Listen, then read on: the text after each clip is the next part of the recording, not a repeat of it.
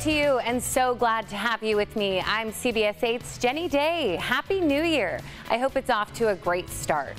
Welcome to Around San Diego. I'll get you caught up on what you may have missed, and we'll look ahead at what's to come. Before we get to our top stories, though, I want to introduce you to the first San Diego baby born in the new year. Mila Robles was born at midnight at Sharp Mary Birch Hospital. The Robles family says that this is their second child. Mila will be going home to an older brother. Mila's mom says she didn't expect her to be born right when the clock struck 12. It went by so fast. I thought it was going to be definitely a New Year's baby, but not right at midnight, just because of the way my labor was progressing. But the fact that it progressed as quickly as it did, I feel like she was just meant to be the New Year's baby. Oh, yes, Mila weighed in at a healthy 7 pounds, 2 ounces. And another local family welcomed a baby girl on New Year's Day as well. Baby Amelia was the first baby born at UC San Diego Health. She came into this world at 1:20 a.m. Amelia's family tells us that she weighed 6 pounds, 5 ounces. Well, now to our top story. Certainly our wet weather this week. The recent storm is bringing some of the biggest waves that we've seen in years. The National Weather Service is predicting waves up to 16 feet, and our area is gearing up for coastal flooding. Extreme tides like these can easily cause backup in the San Diego River, which can then cause backflow and lead to major flooding. You know it, especially in areas like Mission Valley. We have about a almost 7 foot tide, the full moon on Friday, so that's early morning hours. That just backs up the water basically. So all the water coming down tonight, it might just be slow because the tide's not flowing out. So it just backs up. That's when you kind of see a little more of a backflow in the waterways. Yeah, another area of concern for anyone trying to surf is the water quality because of runoff. Swimming and surfing is not advised for at least 72 hours after it rains. And with the new rain comes an old problem in the South Bay, contaminated runoff from the Tijuana River. It's been happening for years, but CBS 8's Regina Ureta talked to Imperial Beach's new mayor, and she says that progress is being made. This yellow sign has been out here warning beachgoers to stay out of the water here in Imperial Beach because of the contamination that's coming from the Tijuana River.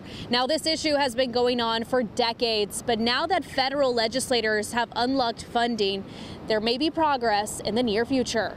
What's a beach city if not to enjoy the shores? Well, for Imperial Beach, these keep out signs have continued to disappoint swimmers hoping to get in the water. I often walk to the Tijuana River and whatnot, and some days we can't get down there because the smell is so bad. And that's because during every rainstorm, Imperial Beach and sometimes even Coronado get plagued by contaminants stemming from the Tijuana River urban runoff.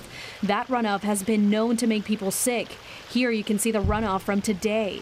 You have solid waste, plastics, trash, waste tires, animal waste, you name it. In the past year, constant beach closures have only hurt businesses and discouraged tourists. The county's new DNA testing has also shown high levels of bacteria even when Tijuana rivers are dry. And still the challenge remains on how to stop the flow of sewage from Tijuana.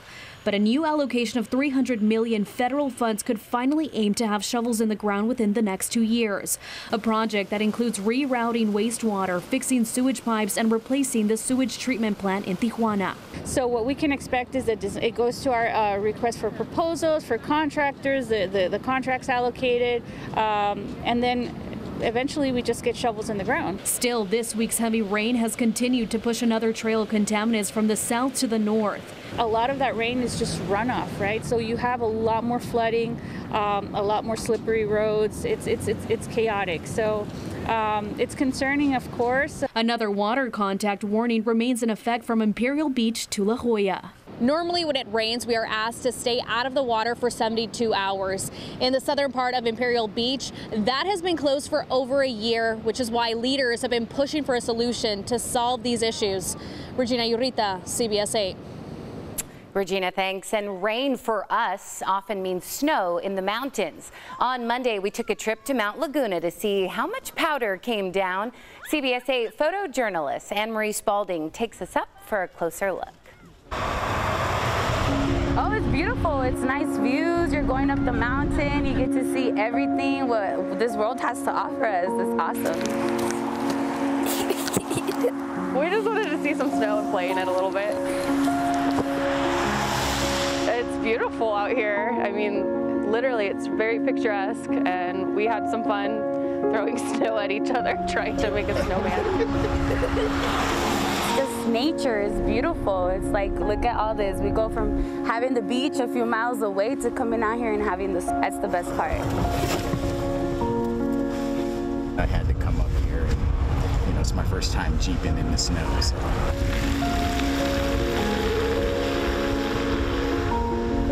It's nature. It's beautiful.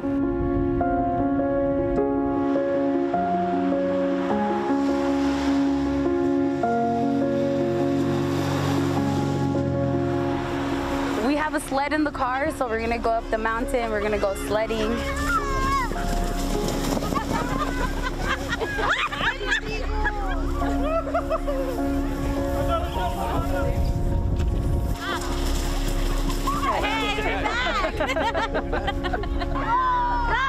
Sledding down on a half-broken sled.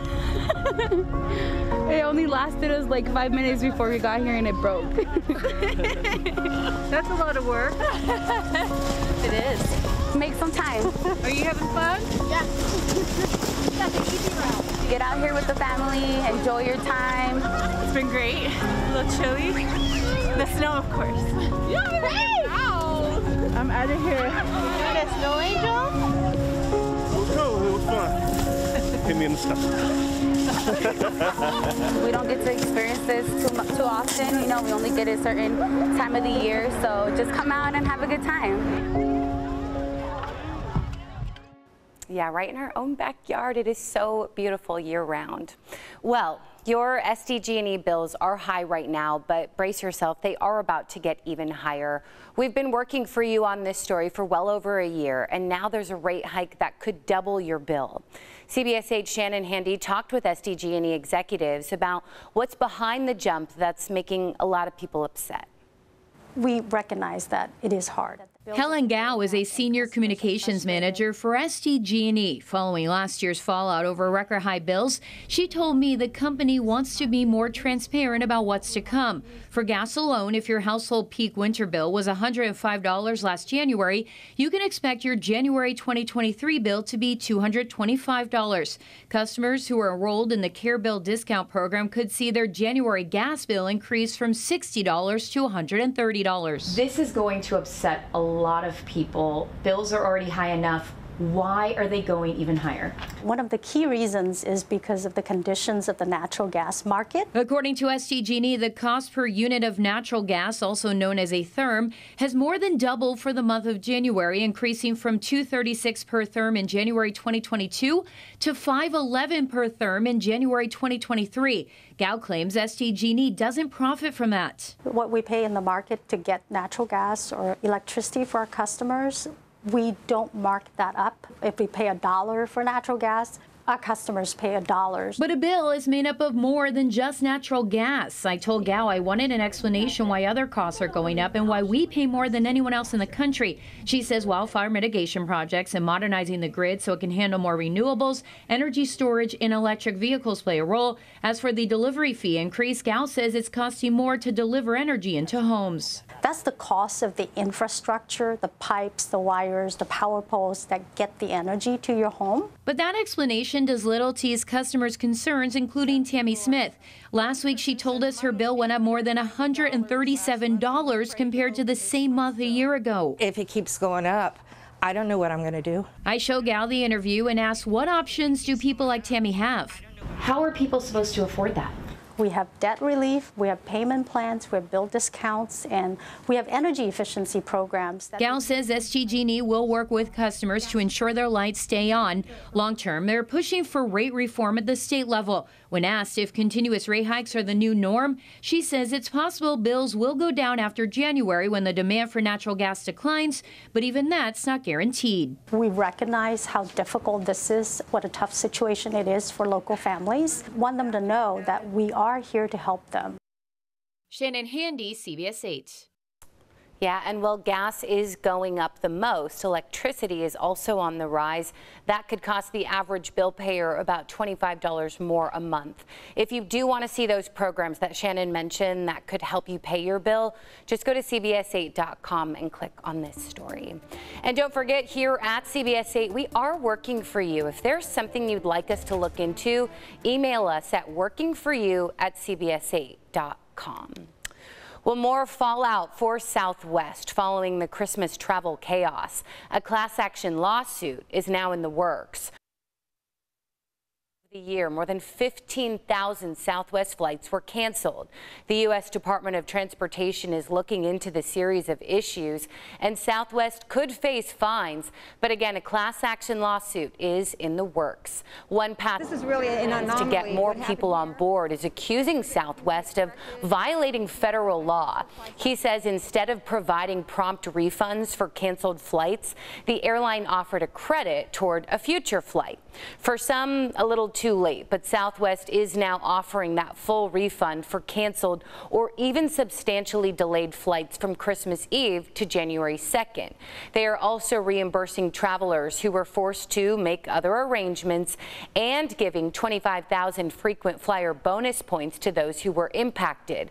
That could be worth up to about $300.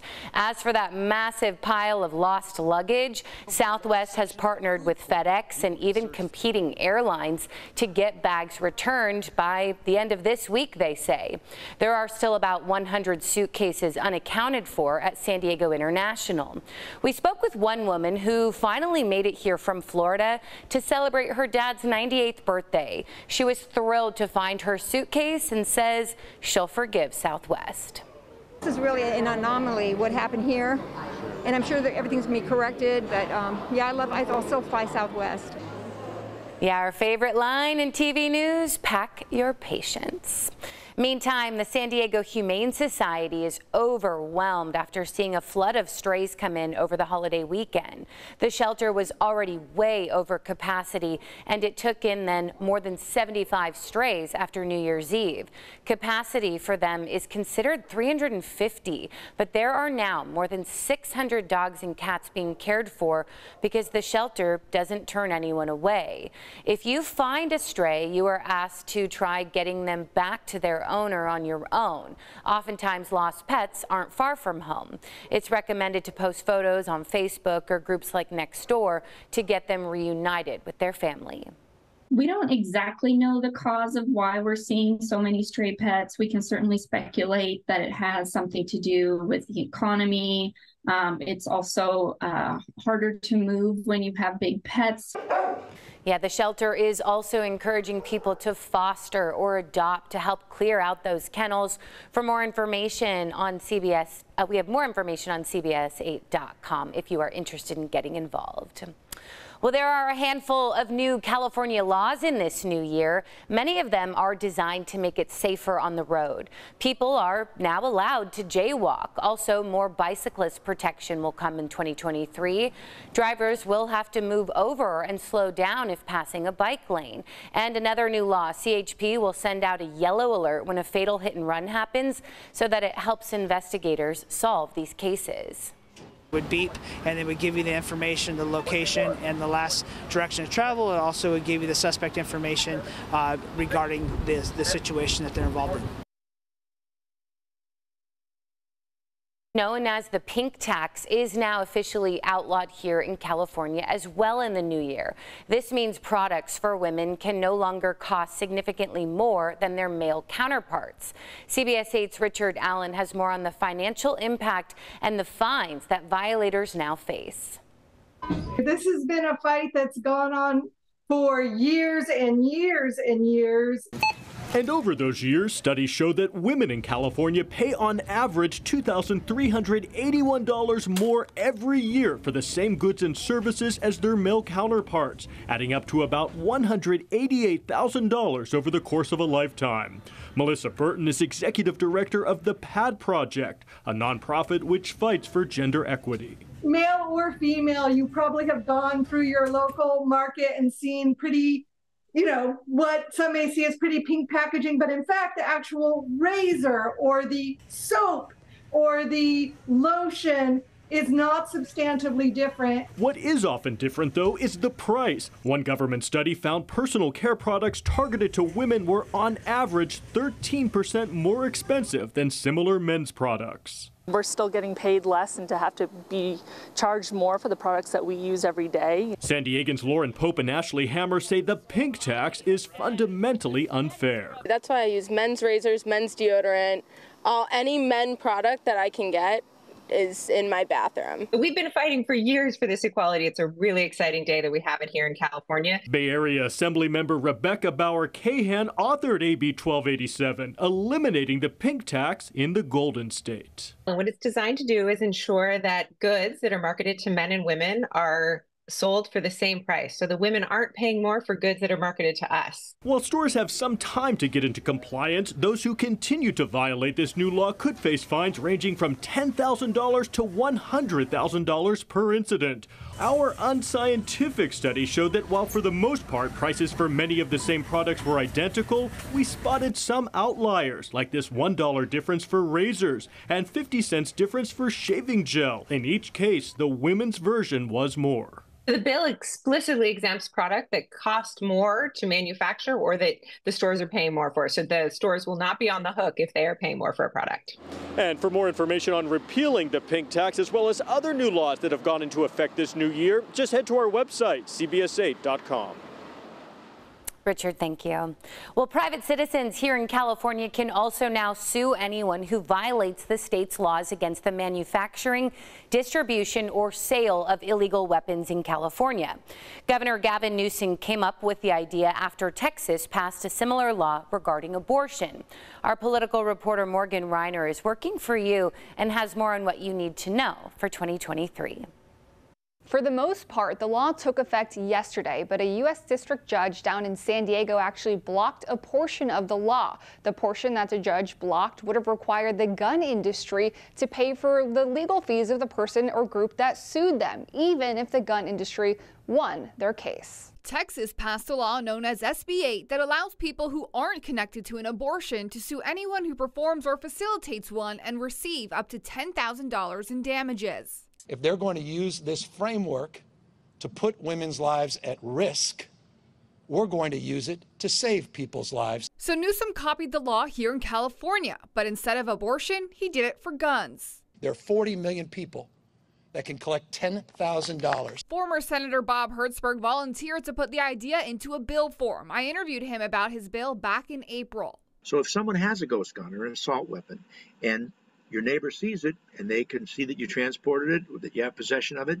all of a sudden they can get $10,000 plus attorney's fees. Gun rights organizations sued. The case is still going through the legal process, but a U.S. District Court judge blocked one part of the law from taking effect in the meantime, the part that would have required the gun industry to pay for legal fees, even if they won the case. What they've determined is there's a good likelihood that the plaintiff is going to win.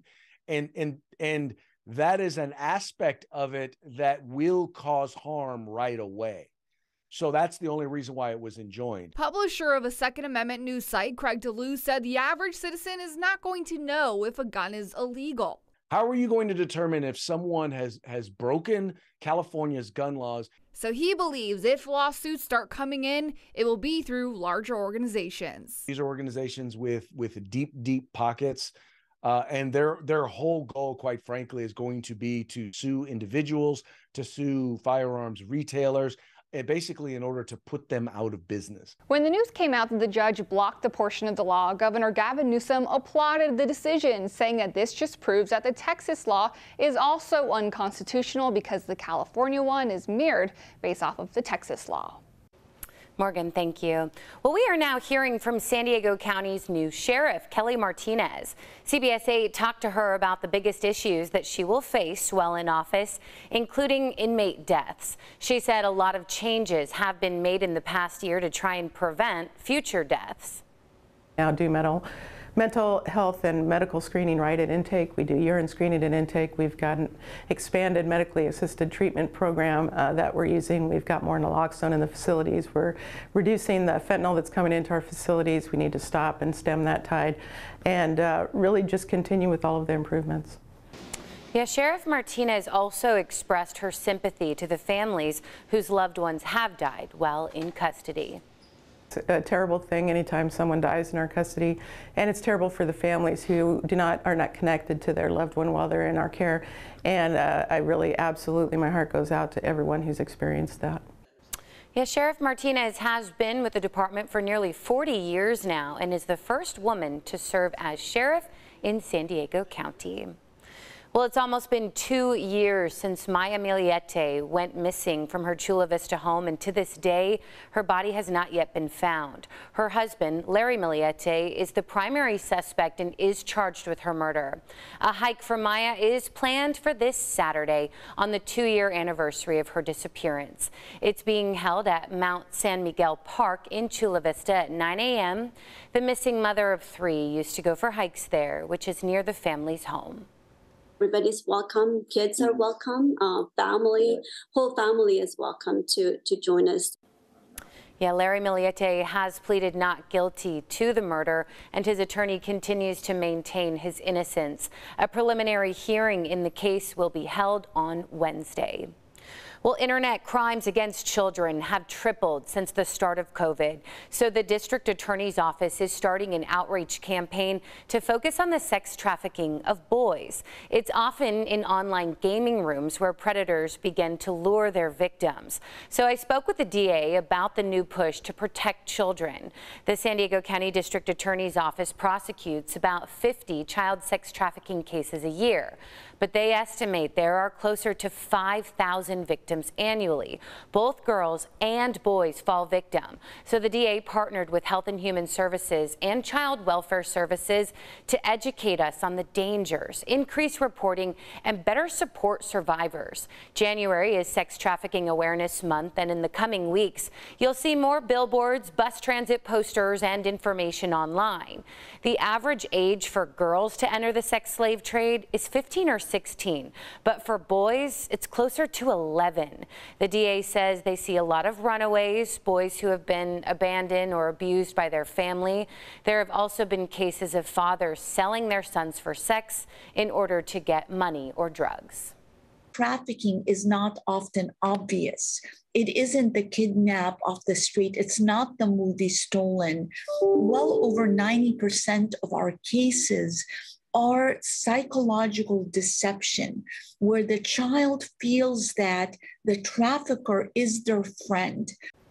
Yeah, the district attorney's office works to shut down organized pimping and trafficking rings, as well as detect online ads that are written deceptively. For example, an advertisement for sex with a minor may use words like fresh and innocent. It really is disturbing, but knowledge is power, so we are encouraged to trust our instincts and speak up, because sadly it is rare for a victim to run to police because they may be scared or ashamed. So also, parents, have that tough conversation about not talking to strangers online. We've provided more helpful info on CBS8.com. Just click on the help button.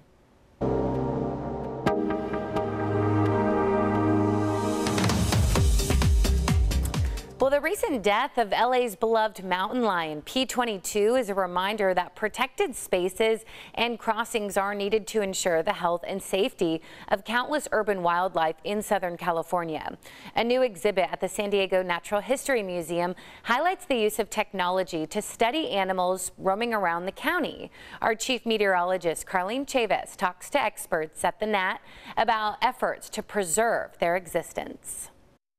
We're not the only ones who live here in San Diego. We also have to protect our wildlife, and camera traps like this one are used to monitor their every move. I'm here at the Nat for a new exhibit that's opened up and also talking about wildlife protection.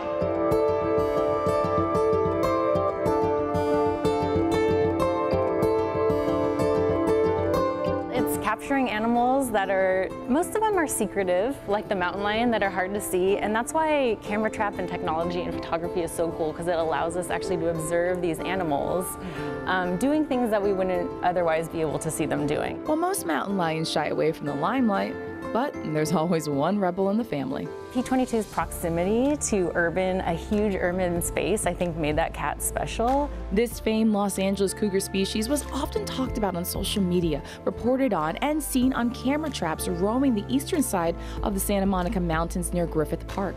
After years of severe health challenges stemming from habitat isolation, car strikes, and rat poisoning, P22 was compassionately euthanized back in December.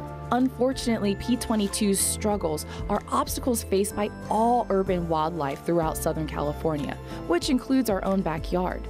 The Director of Conservation Biology, Dr. Michelle Thompson, pinpoints the harsh realities for our fellow mammals. Being stuck in an artificially small habitat, not being able to move around, exposure to toxins and pollution, in the case of P22, rat poison, and then also the danger of roads. So traffic is a big danger for urban wildlife. The death of the beloved mountain lion continues to shed light on the importance of linking wild protected spaces for wildlife to roam.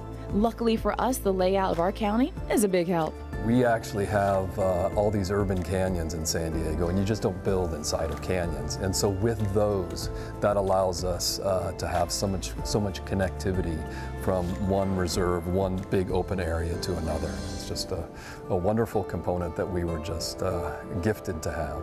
Despite our ideal topography, getting from point A to point B has its challenges for our wildlife, whether they have 2 legs or 4. Unfortunately, the bigger the animal, the higher the safety risk. They're just not as agile, and they're much more impacted. Generally, the larger those animals, the less there are, and so populations are highly affected by just a single major roadway. Scott Tremore, a mammologist at the NAT, teams up with agencies that govern wildlife, along with transportation and utility agencies, to make sure navigating crossings is less treacherous for them. There are already safe crossings under State Route 52 between Santo Road and Mast Boulevard, and another at Scripps Poway Parkway. And more projects are in the works, including a crossing over the 15 near Rainbow, which would benefit the mountain lions traveling between the Santa Ana Mountains to Palomar Mountain, and along a troublesome stretch of road where the population of these cuties has boomed. One of the areas where animals are getting killed regularly is right next to Mount Woodson along Highway 67. So it's a pinch point, but there's a really great population of these ringtails. The NAT has been studying these tiny, long-tailed cousins of raccoons because little is known about them here in the Golden State. And with quite the population of them in the boulders of Mount Woodson, they are working with Caltrans and other agencies for safe movement across the 67. There are many more planned and in the discussion phases as we find better ways for wildlife to persist in this region. Because we have to remember, our health is reliant on theirs. Well, it's important to maintain biodiversity, and people are also very connected to ecosystem health, so it's important for people and nature. You tell them, Dr. Thompson. For CBS 8, I'm Chief Meteorologist Carlene Chavis. Whew, just incredible. Carlene, thanks. We have to coexist, right? Well, walking across the border will soon get a little faster. The Pedestrian West facility at the San Ysidro Port of Entry is reopening next week. It will be operating during limited hours, though, from 6 a.m. to 2 p.m. U.S. Customs and Border Protection says they are actively working to improve wait times for travelers crossing the border. The pedestrian crossing is officially set to reopen next Monday after 2 years of being closed to the public. We'll take a look at this. Crews at Snapdragon Stadium were revving up for Monster Jam and Supercross.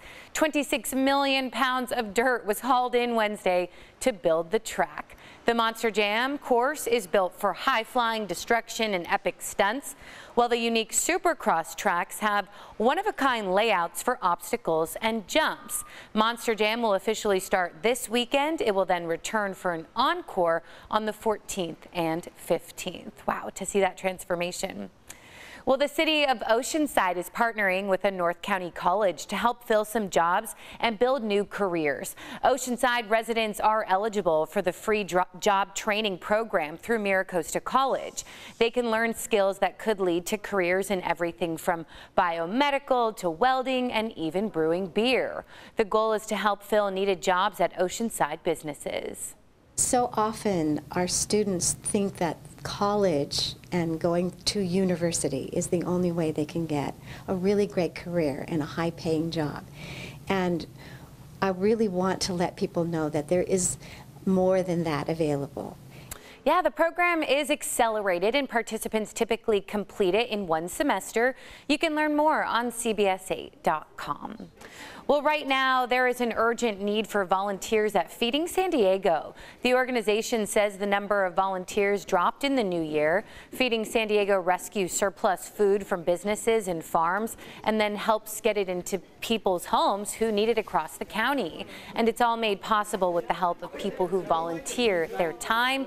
Our CBS 8 team, myself included, did it just a few weeks ago. So if you would like to volunteer, we have posted that information on our website. Just click the help button. Well, making it to 100 years old is certainly an incredible achievement, but this week we are celebrating a woman who made it to 108. Ginny Bergman celebrated her birthday at the Remington Club, an assisted living facility in Rancho Bernardo. Ginny was born in 1914 in New Jersey. She settled down in Rancho Bernardo back in 1986 after her husband's death. We asked her what her secret is to a long life. Just live every day to the fullest. Enjoy every single day. I will. I love that. Ginny has a few other tips for staying young. She says, always have something to look forward to and find the humor in everything and eat everything, but in moderation. As always, thank you so much for your time. Thanks for staying informed. Be sure to join us each week as we take you around San Diego. For CBS 8, I'm Jenny Day. Take good care of yourself and may 2023 be so good to you.